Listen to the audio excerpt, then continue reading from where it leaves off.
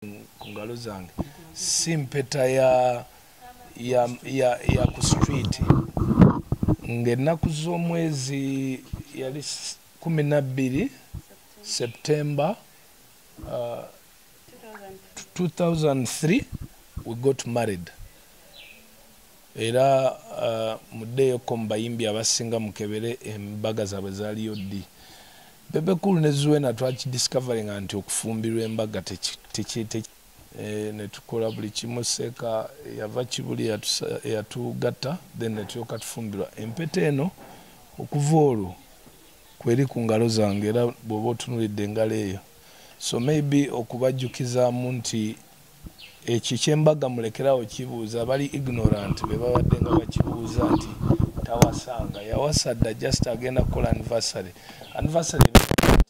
pate tujja kwambala ebiteeteeyi nga bwe bibeera era tuddeyo mu masikiti bulungi nnyo okukuza emyaka egyo egiweze 2 ate ng'era nange nja kuba appreciatinga abazadde ba side zombi okuba nti obeebaza olw'omwana omuwala oyo nange omwana omulenzi. So ekyembaga ebeere wedding anniversary kyekigambo kyokka kyemmanjibwa. Otherwise manyi nti bafaane bafaala singa badde balowooza Zuena tafumbirwanga ba simuwasanga yafumbirwa dda era mujjukira mwagenze twagambanga nti anobye omuntu aba anobye aba yakola ki aba yafumbirwa. Nze mulinde ddeeti yange mwe temweraliikirira ekyo kyo manyi bannamawulire mulina olugambo ne mmala sibateeka ku front yawo mba nkoze ekikyamu. So era bwe nabanyanjula olunaku mwe mugenda okusooka okumanya naye nga most likely very soon.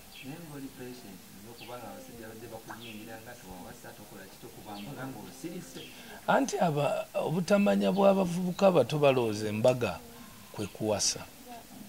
Embaga si kwe kuwasa. Embaga ebeera pate okuwasa gy'emyaka 2 nti osobola okubeera n'omukyala ye bba abakiyingiramu baakabeera n'abakyala ebbanga ki. Ffe some of us tetutunuulira pate kubanga Bebe Cool akola pate buli lwayagadde kulya mbaliisa buli mwagadde naye kiri giba emyaka 20 ge twakatambula okwo kwe bayita okuwasa nti nawasa omukyala atudde mu maka emyaka ameka 2. naye omwagala ebyaddala ne mu videos mu nnyimba ezisinga ebyaddala kaize ndiawo n'omuteeka mudaba ngamba love you every day. It was her dedication. Simanyi waliyo kimugamba. Of course love you every day awandiikibwa on the basis of the fact nti na briefing abantu abo kubanga namanya nti orientation y'obulamu mu life is love. Oyagala toyagala ne bw'okola ki ne bw'okola ki okukisembayo kwagala ne bw'obeera ne ssente nnyingi ezenkana zitya bw'oba tolina love around you. Webe ya mama, kebe ya tata, kebe ya omukyala but it's different, it's not biological. But the biological love ene gy'obeera ne baby wo n'obeera naye nga every day yali inspiration y'ekyo ekintu. And I know my weakness in life is love, so kibula nti mbesinga nnyo n'ennyimba zange zisinga. And it's good to preach love kubanga watali love ereeta obwetowaze. Awatali bwetowaze mu nsi mwali baddemu nsolo nnyo n'amaanyi nanti nga yagambye siga gwe ogambye.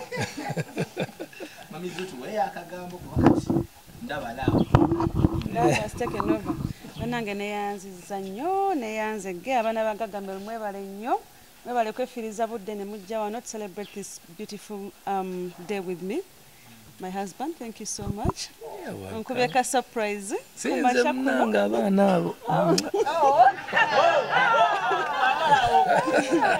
But thank you so much. I really appreciate. I appreciate the gesture. I appreciate the time you've come to spend this day with me. Thank you so much. I don't have a lot of words, but to just thank you. Yes. It is Zuena Bebe Cool. Oh, Stagira. Esimai bya kulumya.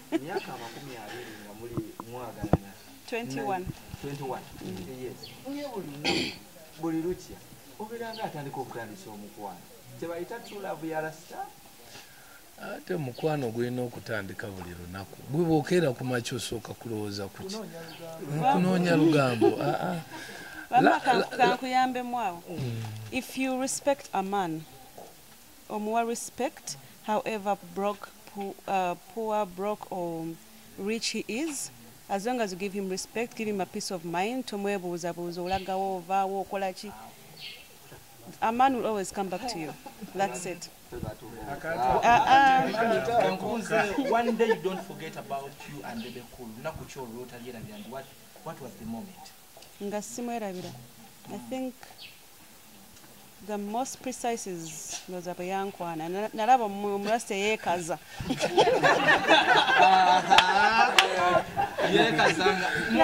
Yekaza twali Crane Chambers. Nga class nze genda bajensobola okwagala. Tajjaamu wadde koota. Naye nga ndaba Murasta n'ebiviiri ne vesta azaana ekalizaamu n'emmutunuulira. Zi baggy pants. Yalambadde ka vest nga kamukutte. That's the day. Alina akanyama. Tewalina kanyama. So, what was your response? Was it immediate or? No, it wasn't immediate, but the fact that Yekaza nayagala okumanya to get to know him more, omusajja jewa gase Yekaza. So when I got to know him, the person he represents, like in the front, which is not him. So when he talked to me, he was someone different. Alimuka kamunga ine mpisa. Yep. And the rest is history. The rest is history.